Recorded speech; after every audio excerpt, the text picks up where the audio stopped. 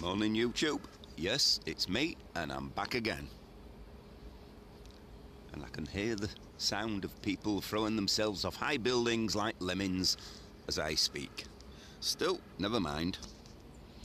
Now then, just a very quick video, honestly, about my overnight camp. As you can see, it's pretty minimalist. I'll go very quickly through the equipment so as not to bore the socks off you. So, first of all, where my foot is, that's a tarp from the £1 shop, costing the princely sum of £1, obviously.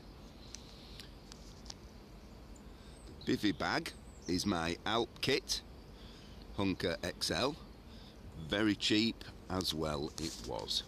Just like me really. There is a Carrymore balaclava, again very cheap, got from the sale in Sports Direct.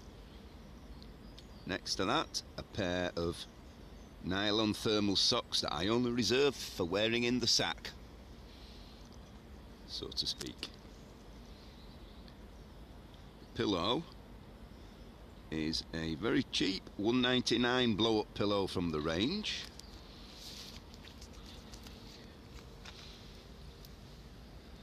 Sleeping bag is the Snug Pack Jungle bag, which isn't exactly ideal for the temperatures I experienced last night, but what the heck.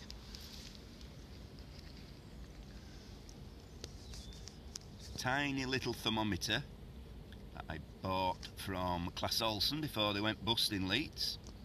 Next to that is my headlamp, which I believe is a Black Diamond Ion. Very good and very useful. And here is my foam pad. You can see how thin it is. It's 1/8 of an inch thick, which is not even as thick as me. That is the Gossamer Gear Ultralight. And my pack is the Salomon 20 litre trail runner. And last of all, my jacket is a Muddy Fox mountain bike jacket, which is extremely light and very cheap at 20 quid brand new. Although me being a cheapskate, as you all know, I got it on Leeds Market for £5. And last but not least, introducing a new member of the cast, is a plastic warthog. Everyone should have a mascot, and let's face it, even warthogs are better looking than me. So anyway, much to your eternal relief, that's actually it.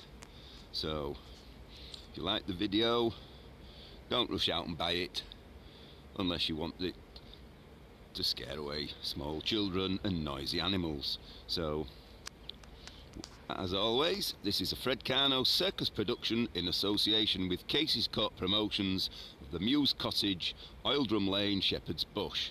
Hope you liked it. Thanks for watching and bye.